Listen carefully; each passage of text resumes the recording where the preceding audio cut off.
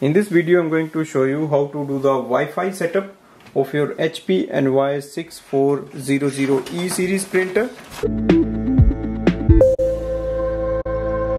First is to enter this printer into the setup mode. So wireless button is at the back of the printer, just below the power button. So press and hold it for 3 seconds. Release it.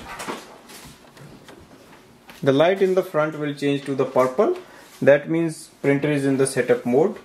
Now go to your smart device, for example the iPhone, Android phone or any other device you have, and open the HP Smart app.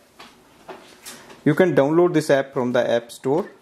Now click on the plus button on the top and select first option, that is set up a new printer, get started. Select HP NY6400 series. It will display your Wi-Fi network name. Click yes to join. Click next. Once you hear that sound, the light will become stable and you will see the light is not flashing here as well.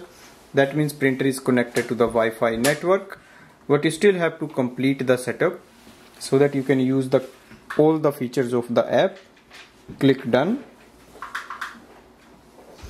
Press the flashing information button on the printer. Accept all printing services. You can just join the HP Plus or you can skip the offer. So I'm just not going to activate it, but you can do that and continue. You can enable the ink delivery or you can just disable it and you can skip the offer. Select auto updates for your printer. You can print the welcome sheet or you can skip it. You can send link to other devices or you can skip it. Setup is complete. Click done. And you should be able to see your printer series with estimated level of ink.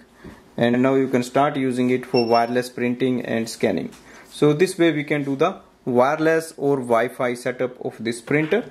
Thanks for watching.